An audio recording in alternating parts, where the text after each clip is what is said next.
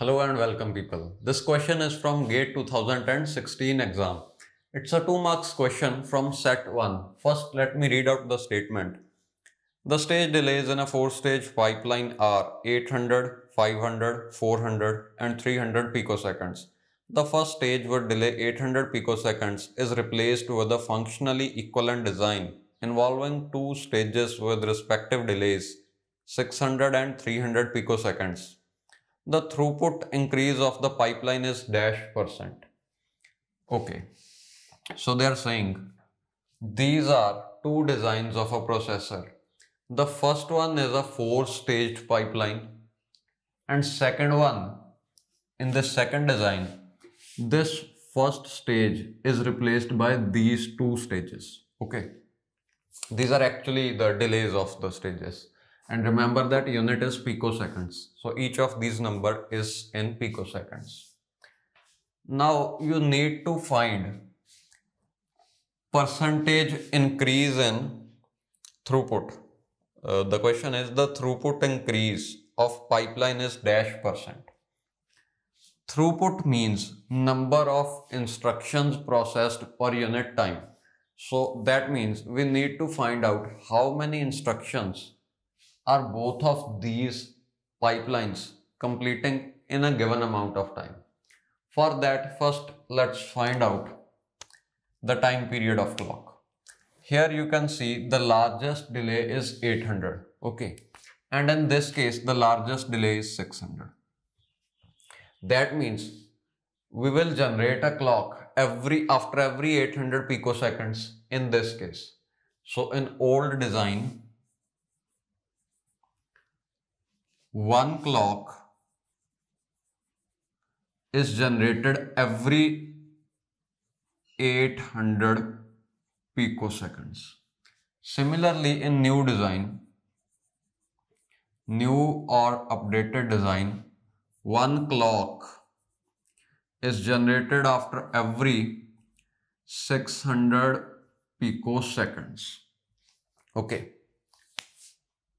Now, because they haven't given any load, they haven't specified the number of instructions in program, you can safely assume infinitely large number of instructions. That means you can assume average CPI to be 1, which also implies that each instruction takes 800 picoseconds on this processor and 600 picoseconds on this processor. How can I say that? Average CPI is equal to 1 means every instruction takes 1 clock. 1 clock here takes 800 picoseconds. That means one instruction takes this much time on this processor. Similarly, one instruction takes this much time on this processor. Okay. Now, you just try to make these times equal. Here we have 800, here we have 600. You do something that you make these times equal. First thing is, you can just try to find how many clocks are generated in 1 second. Just take 800 and picosecond to this side and try to bring 1 second here. Also try to bring 1 second here. That way you will know how many clocks are generated in both the processors in 1 second. But easy approach is just find the LCM. Okay, so you do one thing. You multiply this entire equation by 3. Okay, into 3 on both sides, and you multiply this one by 4. Why I am doing so? Because 8 3s are 24, 6 4s are 24. So I am trying to bring 24. I am trying to just make both of these right sides equal. So equation 1 becomes 3 clocks require 2400 picoseconds, and equation 2 becomes 4 clocks require 2400 picoseconds. That means in same amount of time, the old design could generate only 3 clocks and hence process only 3 instructions. But in 2400 picoseconds only, the new design is able to process 4 instructions. Now we need to find the increase in throughput. Throughput means number of instructions processed per unit time. Let's say this one is 1 unit. Okay, we are considering 2400 picoseconds as 1 unit. The old design could generate 3 clocks and hence process only 3 instructions. Okay.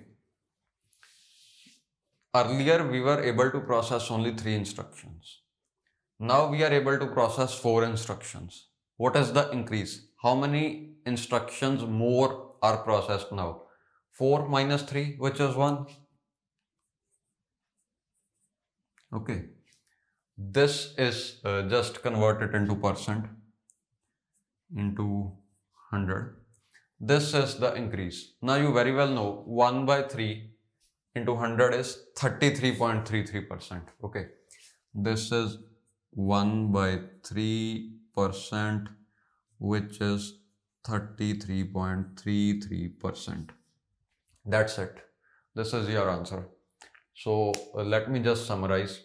First, we found out 1 clock takes how much time on both of the processors.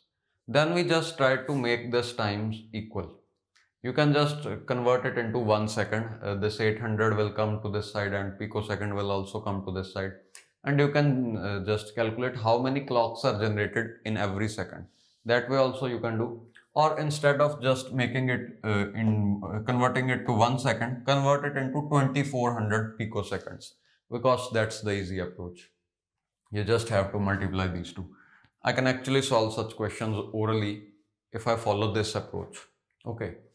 Then you see in 2400 picoseconds, this one generates 3 clocks and this one generates 4 clocks. Just find out the increase in percentage. That's it.